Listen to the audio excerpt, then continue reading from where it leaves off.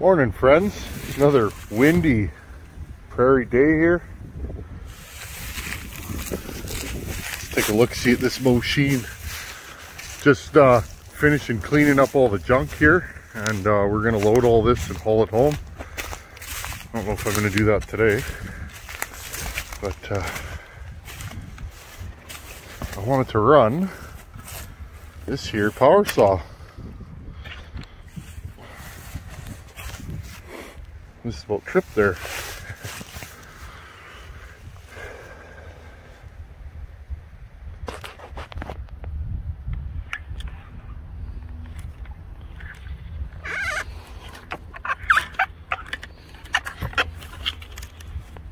Sorry friends, there we go. Jonsered 2095. I don't know what year that would be. 2003 maybe?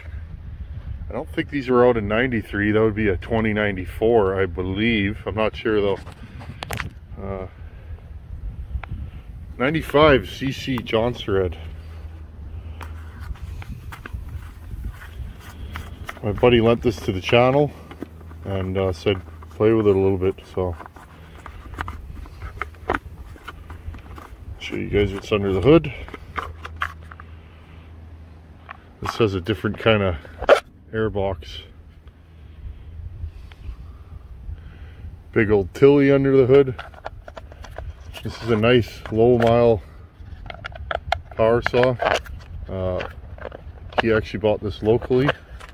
Sorry guys, he actually bought this locally. Fell up north had it. Doesn't look like it has a lot of miles on it. Sorry, I'm fumbling with this, not my saw. Fell up north had it, not a lot of miles on it, and it's in almost pristine shape. Little few dings on there, but it's a tool. That's what it's for, right? It's sporting a 30-inch Oregon 3/8 full comp. We're gonna touch this chain up a bit. Actually, no, that chain's good. I might give her a swipe. Let's set up here and get this thing sharpened. I need to stump that. That's I don't know, 3 feet at the butt. There's a nail. I don't know if you guys can see it there. There's a nail right there. We got to get around that. Okay. Now, for those of you that have never run one of these power saws,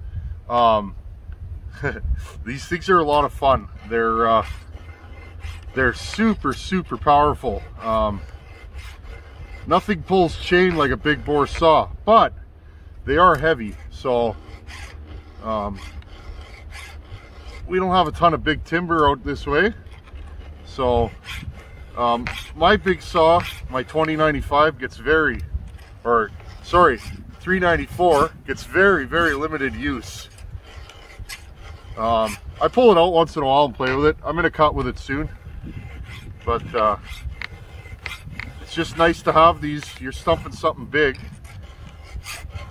like that log behind me. It's nice to have a big saw to do it with. Just touching this up. It's not terrible. The working edge is a little blunt on it. She's sharp though, but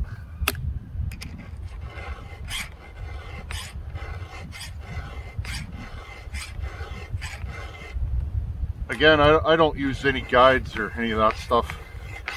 I file the bucking way. I don't want to carry any of that stuff with me. Oh, here's where they joined it.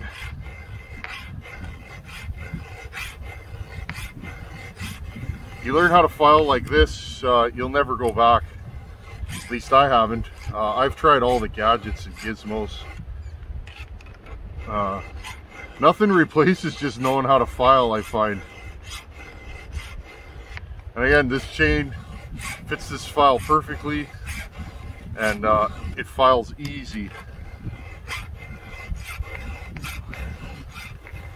Yeah, I can't wait to try this thing out, guys. This is a nice saw. Couple that are a little blunt. Funny thing is about these big saws, and those of you that run these and own them know, these things will pull a dull chain. Just monsters. 95 cc's. I think this thing's 8 horsepower. Just a monster. I'm not sure what kind of chain this is. I think it's an Oregon LGX double raker. Not the fastest cutting chain, but it'll do good for our purposes.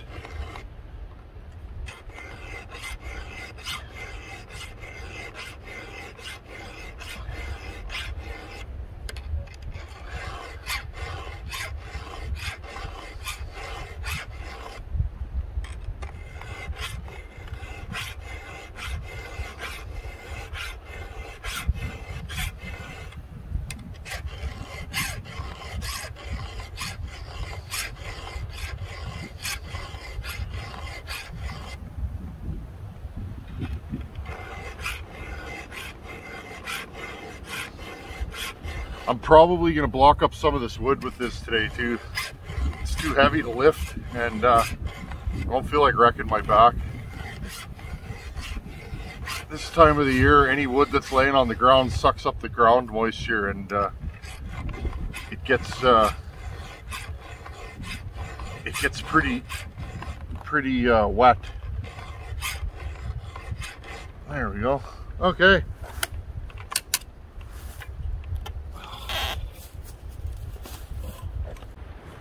Okay, let's fire this thing up. I got my tuning screwdriver.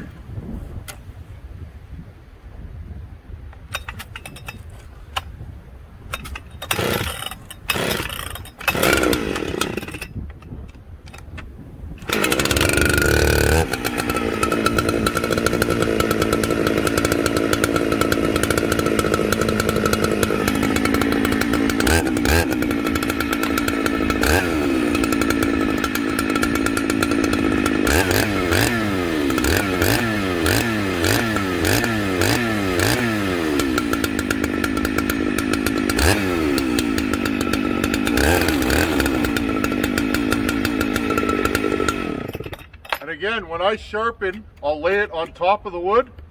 Watch this thing pull it through. If it pulls itself through at half speed quickly, you know you got a sharp chain.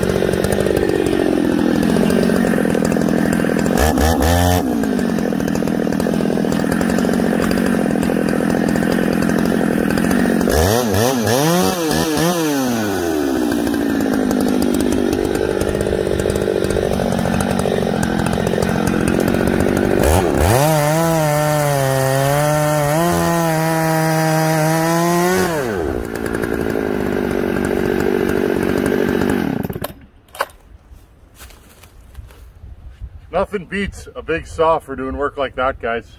Not something I use all the time, but this is a big, heavy stump, and that thing just motored through it. Had to clear some chips there, but I thought we were pinched, but no.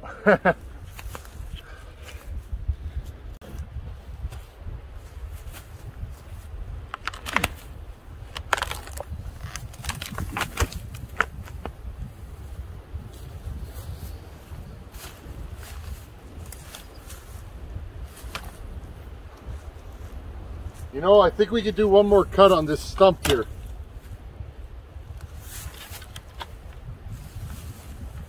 Oh. Let's do one more cut on this stump.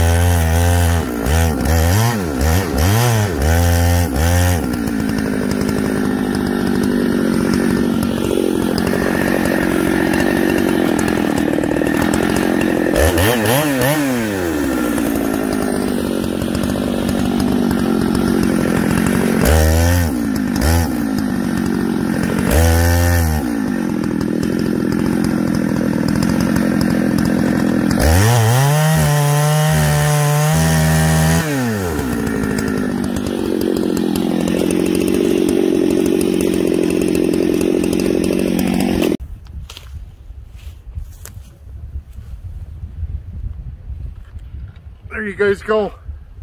Jonsered 2095, just a classic old school big bore power saw. These things, if you ever have a chance to run one of these, try it out. These things pull chain like it's going out of style. Even this one,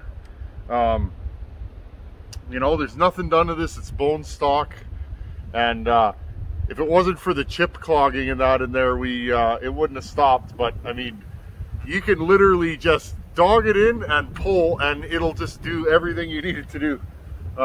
This thing will pull a 4-foot bar, no problem. And cool saw.